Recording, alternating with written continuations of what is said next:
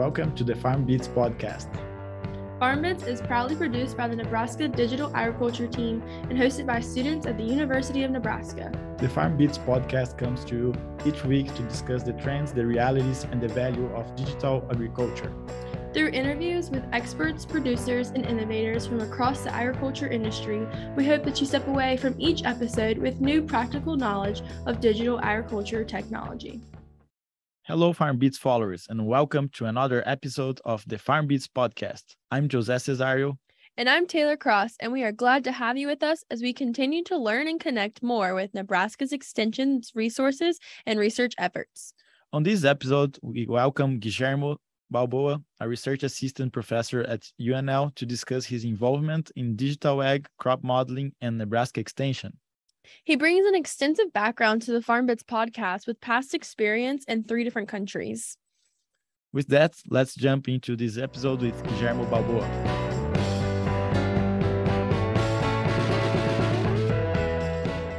So about myself, I grew up in Argentina.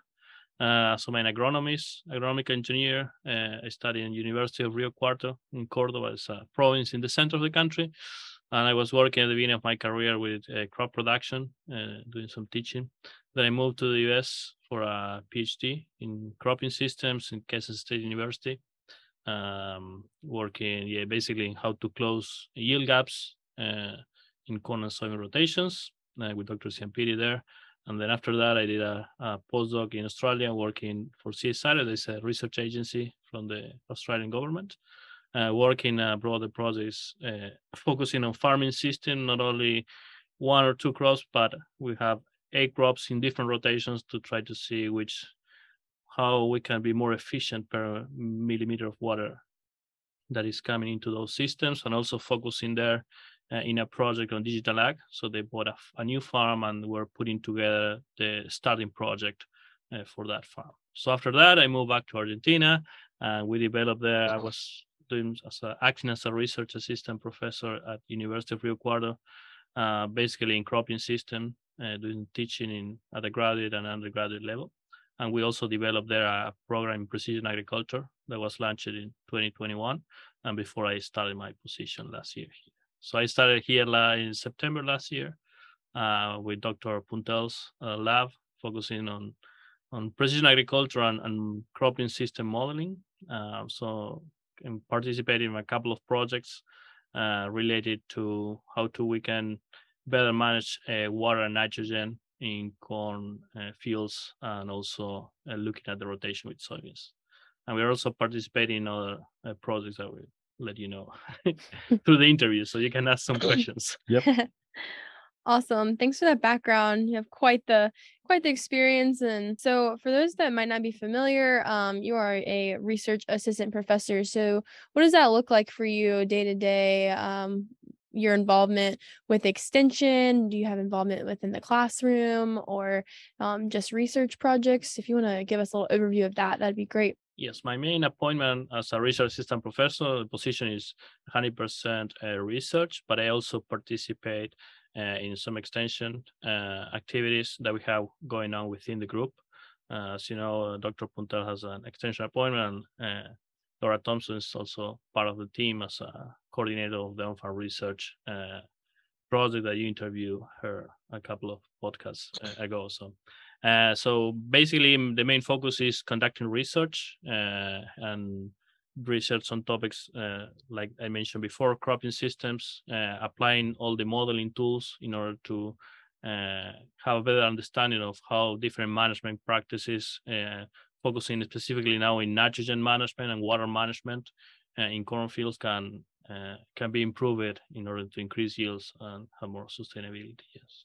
That's amazing, Dr. Balboa. And it seems that there are a lot of going on while you go doing this research. So would you mind describe a little bit about the field experiments that you have going on right now? Yeah, sure. So the main field experiments that we have going on, specifically for the ones that I'm focusing, as I mentioned before, we are testing different nitrogen levels and irrigation levels and how they interact in corn production. So we have one of the main fields in SCAL, the research station for the university, and it's intensely we have a intensive data collection in that field. So we do every other week. We measure biomass, left, right, the different parameters of the crops that we can use after to put into modeling and to try to represent that what happened in that field. And then from that, and once we calibrate a model, we can start running different simulations in order to better understand how we can manage nitrogen and water. And one of the things that we're measuring now, and I'm pretty excited because we were taking a look yesterday to the root data. It's not easy to collect those samples, and we just got all the analysis from last year and the last 2 seasons, and we're seeing some responses on the treatments that are very interesting on how roots are going deeper in the cases that you are not having irrigation, or more shallow roots in the case that you have irrigation, and also differences within the nitrogen rates. So when you have more nitrogen, let's say compare the high nitrogen with the no nitrogen, the distribution of those roots were different within the profile, not only the depth, but also they were concentrating in upper layers in one case and in deeper layers in that one. So these things are very interesting, and those are interesting results that we can get into modeling to get more insight of that. Yeah. How can those data sets that you're collecting, how are you using those in your crop, like filling those gaps in the crop modeling? And I guess before we answer that question, if you just want to talk a little bit about like what crop modeling is, maybe for those listeners who aren't familiar. Yeah, that's thank you for asking the question. So a crop model basically is a representation of a system, in this case a crop, but can be a soil model, water model, whatever. In this case, we are using APSIM, that is an Australian model that is free to use for research and purposes. So basically what we do in that, you have what is interesting about this model that is being used here in the US for quite a long is that it's very kind of easy to set up for even an agronomist. And you have different models like the crop, the soil, the weather parameters. So it's once you set up those different parameters, then you can start running different simulations and comparing what the model is saying with what we measure. And then we try to do some calibrations in order for them to match. So once you calibrate the model, you can start running those models in different situations, and you can basically predict or having results of research without actually conducting the research in, let's say, 20 years, right? Mm-hmm. So I always say that we can give more value to the data that we all collect every day, because every team, they collect tons of data throughout the years.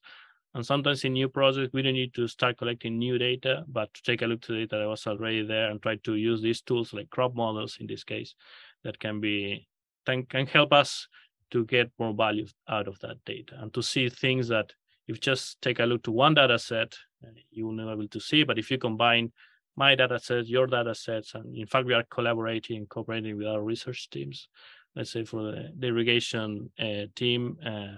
So they are conducting their own experiments, and we are measuring some parameters in those experiments in order to be able to use that data too. So it's a way that you can kind of give more value to data. And the basic outputs that you get from those models are going from yield, that is what, of course, farmers are interested in. Mm-hmm. But also we get a lot of other things like the total biomass, or how much of that total biomass was going to grain. What about the nitrogen concentration of those grains? What about how much nitrogen was left in the profile? And we also keep track of those variables because it's very important to better adjust, let's say, nitrogen rates. So just to close the model section, I mean, farmers can find this quite difficult sometimes, but there are some models out there today that can help them to make decisions, let's say, on nitrogen management, like granular or adaptant, and we're also testing those models.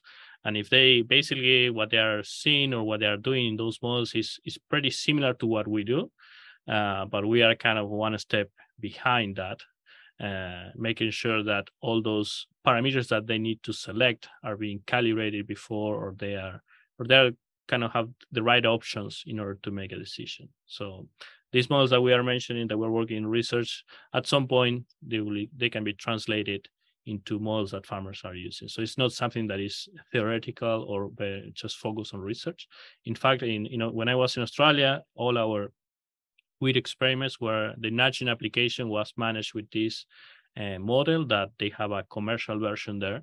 That is basically the model running into a website, so farmers can log in and check with the weather data, the soil that they uploaded, and everything. And you can get more estimations on yields, but also on nitrogen rates.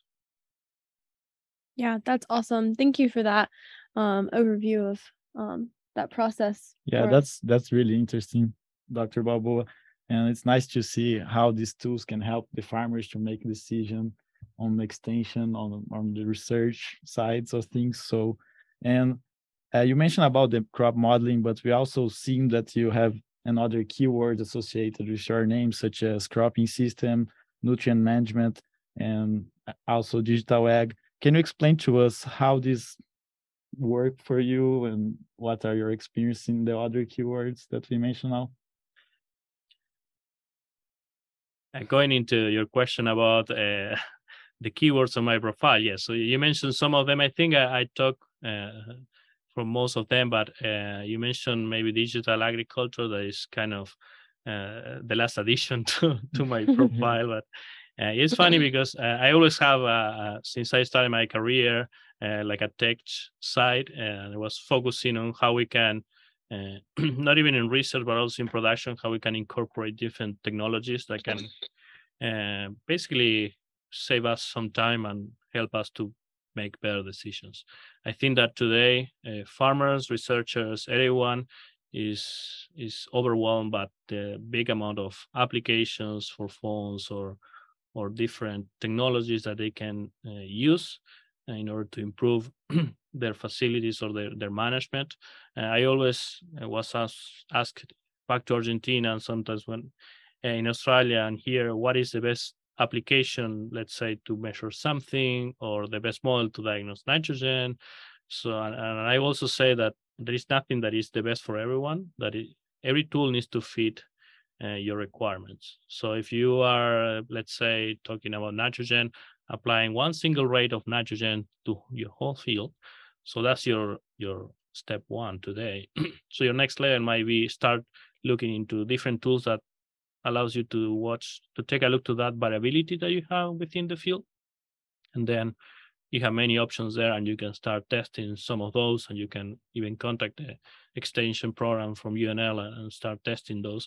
And let's say some of the farmers, maybe they already took a look to that and they have management zones within the field, and they know that this area, and they have a shapefile or a map saying that this area is yielding more than this other area, and they want to go deeper on that, and we can talk about other set of tools. So then the recommendation for each farmer will be different, I think, and we don't need to lost like what is your objective for each specific farmer. And the last thing I will say, so all these technologies, they have been around, some of them for quite a bit of time, and we are seeing that some of them might be like we should be seeing more level of adoption. And sometimes we're seeing that the restriction or the barrier for adoption is that sometimes they don't see the actual value of applying a specific technology. And I will not name anyone, but so we conducted last year a review in all Latin America, focusing on digital agriculture, trying to put together a list of which were the technologies that were most used in Latin America and which ones were the barriers for adoption. We did a review and we conducted around 40 interviews in Brazil, Chile, Argentina, Uruguay, just to have an overview of that. And we are presenting that, in fact, next week in the International Precision Ag Conference in Minneapolis. And it was interesting to see that when we were asking them, which technology are you using? They mentioned a long list, but sometimes we ask them, so how are you benchmarking or taking a look to the specific benefit of, let's say, the use of the GPS technology in the sprayers? And they were kind of, there was a silence in the interview. Say, oh well, we are doing better. We are saving time. They were not quite sure, or they were not able in most of the cases to provide an example. So in that review paper, we also took a look to different indicators that they can start using in order to provide a number saying I'm being more efficient because I apply 20% less fertilizer, or my nitrogen use efficiency improving X%. So whatever we're doing, even in basic agronomical research, any extension project or anything, this kind of a message that I always have, we need to be able to quantify the impact of what we are doing, because we can be convinced of what we are doing, but we need to show that as a scientist with numbers and to prove that those results are improving something, the system, or not. And if we are able to make the farmers start using this approach of measuring things, they measure a lot of things, so they can start taking a look to this too. Yeah, that's really important to be able to quantify, those benefits.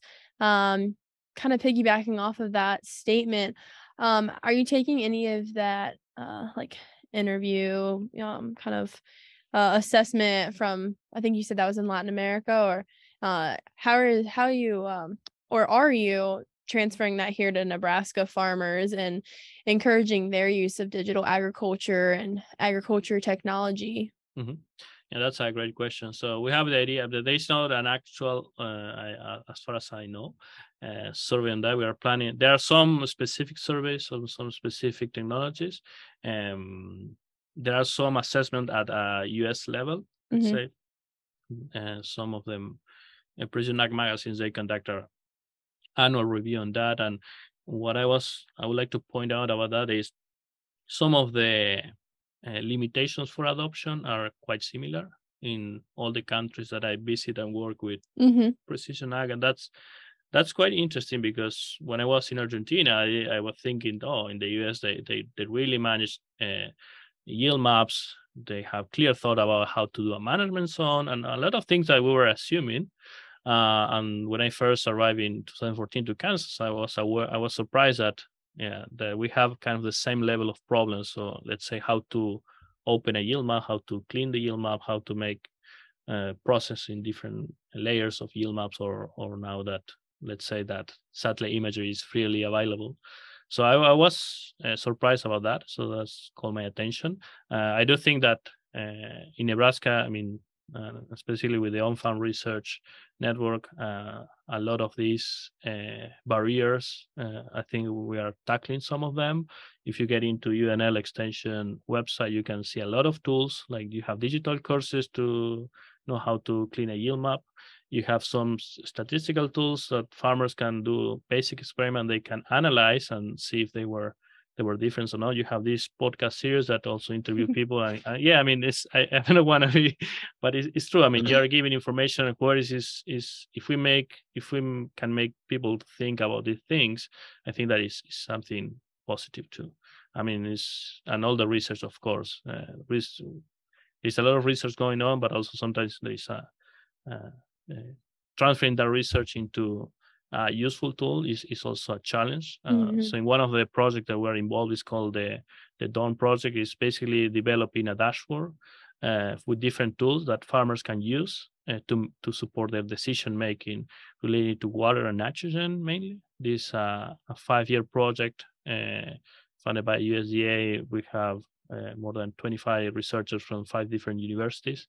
So some of the tools that we are developing there, so let's say there's a tool that is a crop growth develop tool that basically you can select a specific location of your field. You can give the planting date and the maturity group or growing degree date of your corn, and it will allow you to predict with a big database and machine learning behind, and key phenological stages that farmers use to make different management decisions.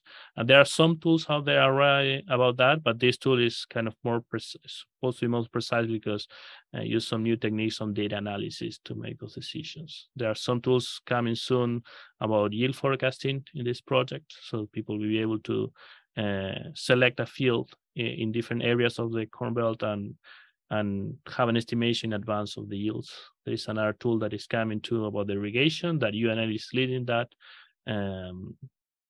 with Dr. Neil from the Water for Food Institute. So that's quite interesting.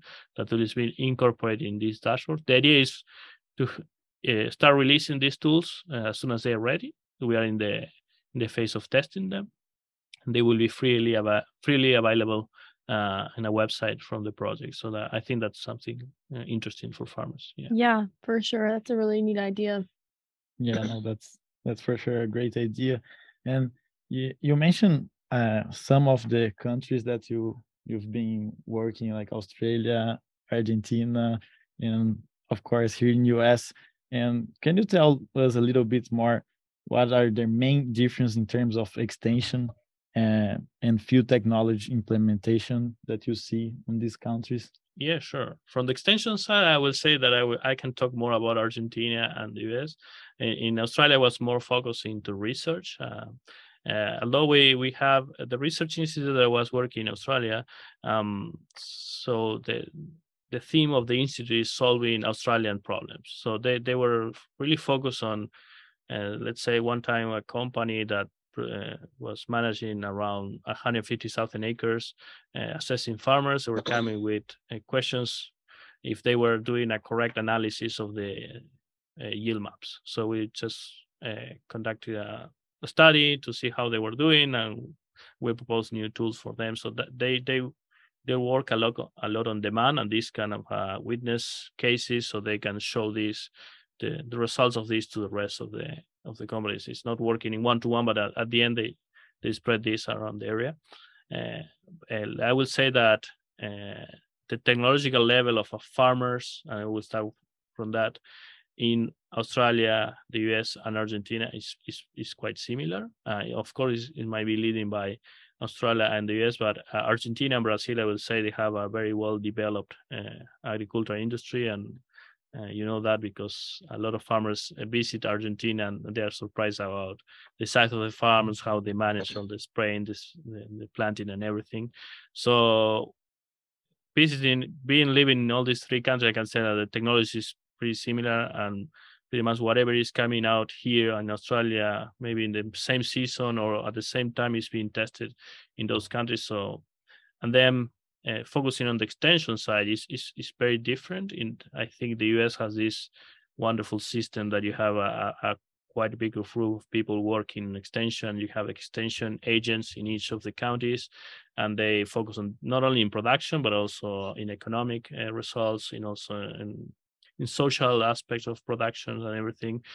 So we don't have that level of investment from the universities in Argentina. We do have some extension. We have extension programs in all of them, but pretty much all the extension depends on the professor that is conducting the research, and maybe other institutes like the USDA here, that would be, let's say, INTA or Embrapa in Brazil, and they will be focusing more in more deep research and also have more extension. Broad extension program. Let's say they have research stations. So let's say a combination of those institutions with university will be similar to what it is in the US, but there is also a strong kind of extension component there that is being pushed by companies because they want to introduce some technologies. So they're investing in universities and research centers in order to test different technologies. Something similar, but here is more kind of they work together. Yeah.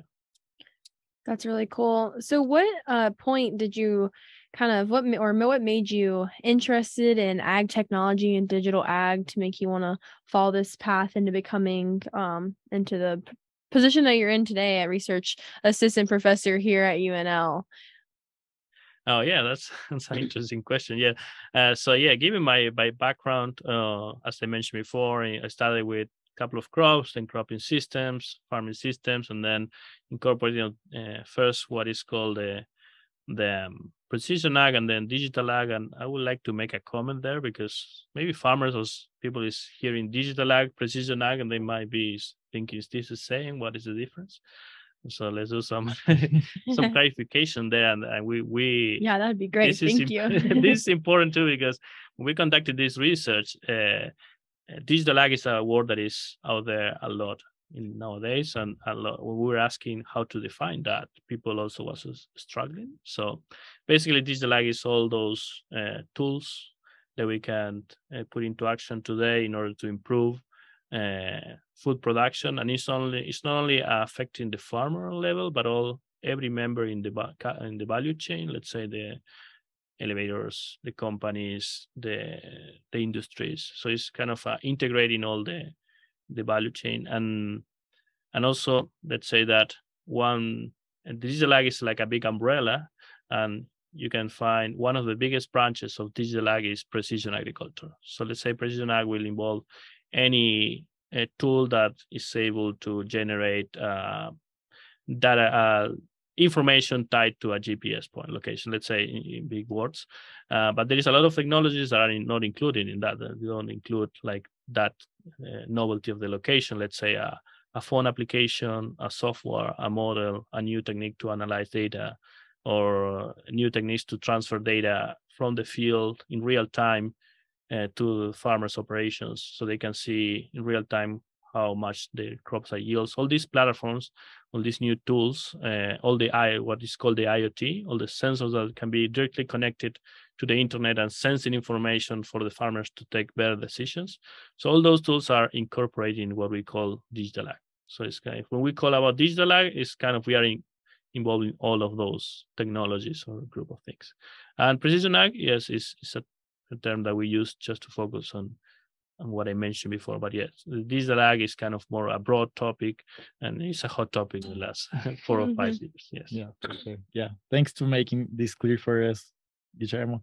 And talking about like all these tools that we have available nowadays, what's something that you are looking forward in the future of this digital ag and precision ag? Yes, as I mentioned before, I think that it will be good if in the next, let's say, 10 years, we are really, because I think we have a good enough number of technologies, and I think that more technology is coming, and we cannot stop that, and they will be coming newer and newer or different technologies. The thing is again repeating, what's the value of that technology that we can use, and how that can impact different type of farmers. So I think that, and the second point is that I think that there is a bottleneck today on how to process all this data that is being generated. So we have a lot of sensors, a lot of things measuring things, but we are short on people with capabilities of analyzing that data. That data scientists, but not people like running the stats that we kind of learn in college. So nowadays, I mean, and in fact, you already have options here at UNL that you can take advanced course on statistics and some machine learning approaches, or some specific, even though all the statistics branches are evolving, because the amount of data we are generating allow us to do different analysis that we couldn't do before. And I think that's positive. But also we need to be aware that we need to have the correct human resources to analyze that data. Because if we get a lot of data and we keep using the same method that we used before, maybe we are investing in technology that is we are not taking all the value out of there. So I think that data analysis is a key topic, I think, for the future. We are already generating a lot of data, how we can process that to make a decision, and how that decision is impacting our production system, and how we can measure that. If we can follow that path and show to the farmer or an agronomist or whoever wants to make a decision that this tool is really impacting their system, I think that at the end that will push adoption in all these technologies. Yes. Yeah, I think that's a really good point. Data is definitely, we have so much data, and how we use that data, and it's almost pointless data if we don't analyze it and use it, take it that next step farther. And I think it's important to also help those farmers take their own data and, learn how to analyze themselves to make decisions on their own. So that's really important. So what are some of the probably biggest challenges or problems that might be preventing growers to adopting these technologies? So what I think are the main barriers for, I would say, adoption, to use the same term and that we mentioned before, because adoption, one thing is to use the technology, and the second is, I would say, to adopt the technology. When you adopt the technologies, you're making sure that you know why you are using that, and you can get a specific value out of there. So one of the main limitations is that sometimes they are not sure if that specific technology will have a positive impact. So they hear about the tools, somebody told them, there are not clear reports, and that's not the farmer fault. I mean, companies or researchers, sometimes we need to clearly show results, and if we did 10 experiments and we got response in 7, okay, that's a result. So I can point out some specific work that let's say the Sense project was conducting at here at UNL in research throughout different years on different strategies to manage nitrogen. They were showing that in more than 60%, I believe, of the cases, they could get the same yields in corn, but applying less nitrogen. So they were also being more efficient in terms of profits. So that's a specific fact. So after many years of research, many farmers involved, different technologies, there was not only one tested. There were tested growers technology beside any other technology that evolved, like a remote sensing or something more advanced, like a crop model. So I think that project was very interesting to show a specific value of using that technology. And there is not in all the cases you will get a positive response. Of course, we have some situations, but in the general number, you are seeing that we could keep the same level of production. In some cases, be more profitable, but also being more efficient with that nitrogen that we're applying, because we don't need to lose that.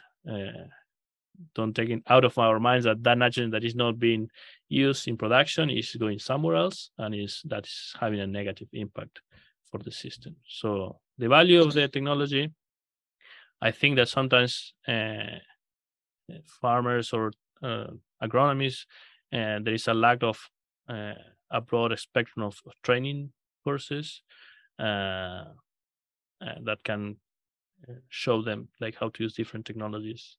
That can be two of the main barriers for adoption. Sometimes before, in other countries like in Latin America, sometimes the cost of the technology was mentioned as some barrier, but in this research that we did, the cost was not the main one. The main one was, at least in Latin America, the lack of knowledge if this technology will make a positive impact and if it was worth it, the investment. So let's say 5 or 7 years ago, the main barrier for adoption was the cost. So this is a new technology, it's too expensive. They don't even think about if it was useful or not. So that, I think that was a change in what was happening with these technologies.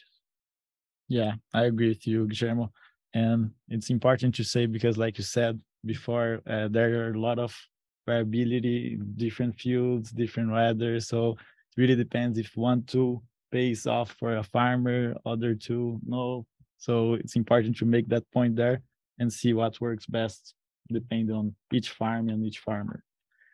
And switching in little gears here, like, what are the most excited about moving forward with the Nebraska Research Network? Okay, yeah.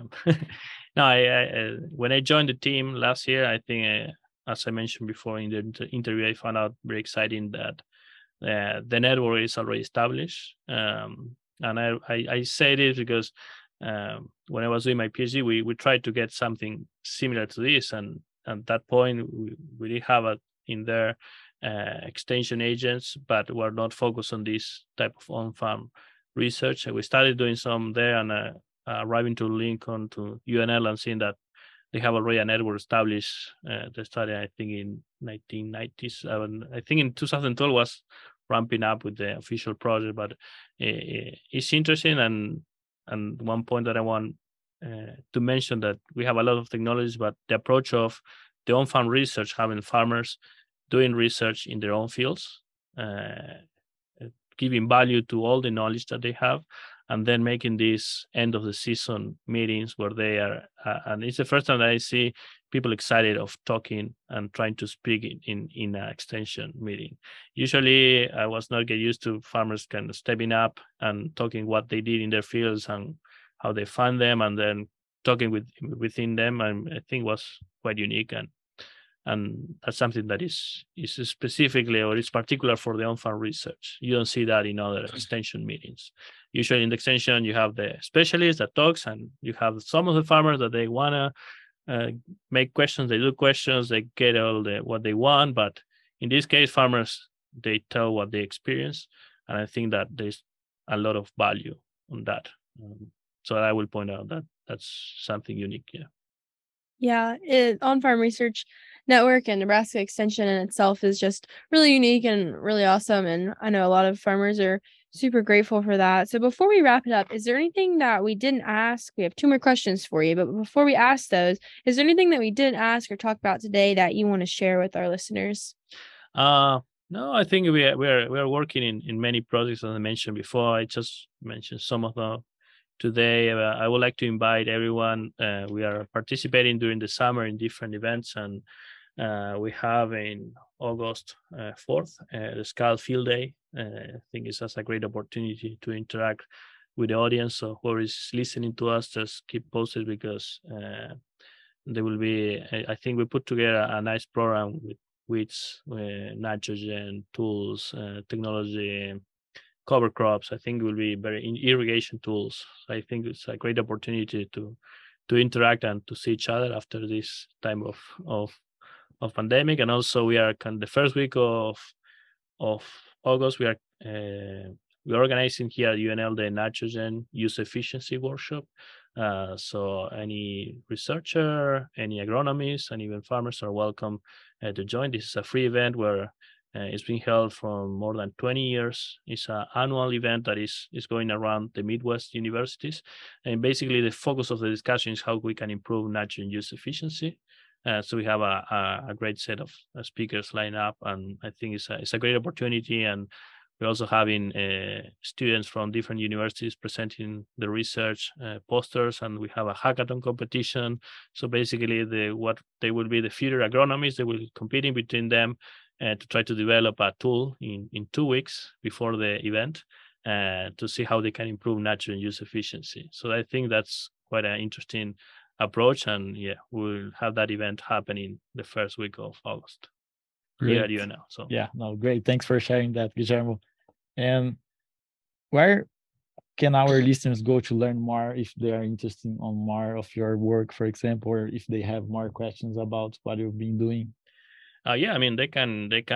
We have a lab website that is at UNL. They can look for Puntel Lab. I think that you can share in the description later the links. I do have a Twitter account. Is at Guille Balboa. You can put that there. And also, you can put my contact information, and my email is gbalboa7@unl.edu. Whoever has a question about what I talk or want to get involved in some of this research, we're happy to answer any question or to participate. So here on the FarmBits podcast, our tradition is to ask for some words of wisdom or advice for our listeners.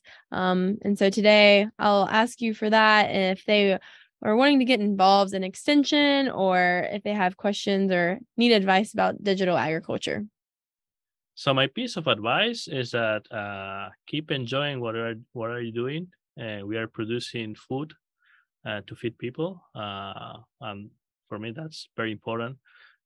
So keep. I know that the situation in the world is in the last years is not the best, and is quite challenging. And I know that in these hard situations, farmers were up and working and keep the system running. And I think this is one of the activities that never stopped. That can tell you the importance of farming and getting involved with UNL or any other extension agency. To keep improving their operations, not only to improve their profits, of course, that's what they are doing farming for, but also, keeping an eye on those environmental things that are going on. And we're a part of a society, and we know. I'm convinced that farmers are take care of that. Some people, but I think that be proud of being a farmer and keep up the work, and we are welcome to help you to improve your systems and your production. So, and I think that we have a lot of tools to get involved and interact. So yeah. Thank you very much to Guillermo for taking the time to join this episode of the FarmBits podcast. It's really exciting to hear the efforts Nebraska Extension is contributing to digital technology as well as data collection and analysis in agriculture to help farmers make decisions. One of my favorite parts of this episode was hearing about the upcoming tools that'll be available and are currently being tested to assist farmers in making nitrogen decisions, as well as learning about the importance of quantifying those technologies and those impacts on farms. Yeah, I agree with you, Taylor. I also think that was neat to hear about how different countries are working to adopt these technologies in order to improve the management as well as help the environment issues. I hope you enjoyed that episode, and we look forward to sharing another digital ag story with you next week. Thank you for taking the time to join us today on the FarmBits podcast. If you enjoyed this episode, please subscribe to the podcast on Spotify, Apple Podcasts, YouTube, or wherever you listen to podcasts to be informed about the latest content each week.